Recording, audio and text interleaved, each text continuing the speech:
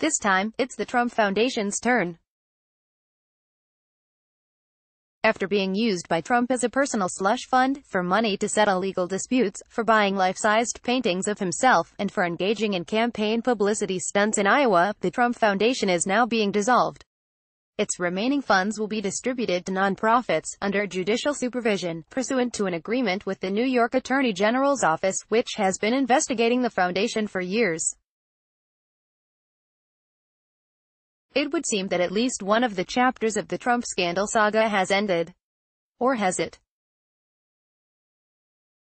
The headline may be that the Trump Foundation is being dissolved.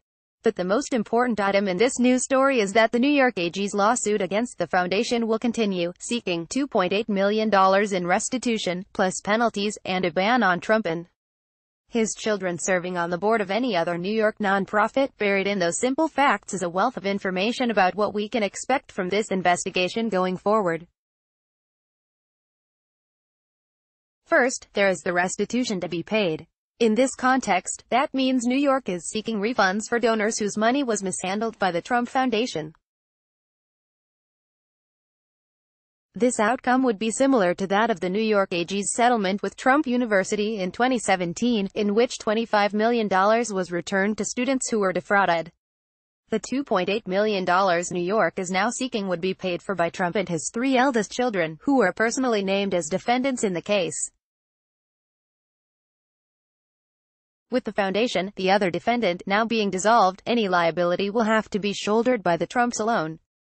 Second, there is the personal ban on Donald, Ivanka, Don Jr., and Eric from serving on other New York nonprofit boards. In order to achieve this outcome, the Attorney General will want to show that each of the Trumps was individually responsible for the foundation's misdeeds.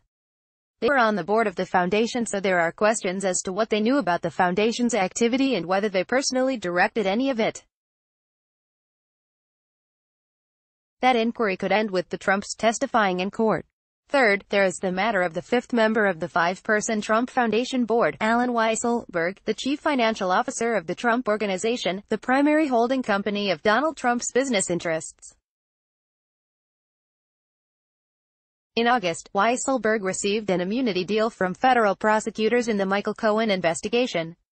Weisselberg is directly implicated in the Trump Foundation lawsuit.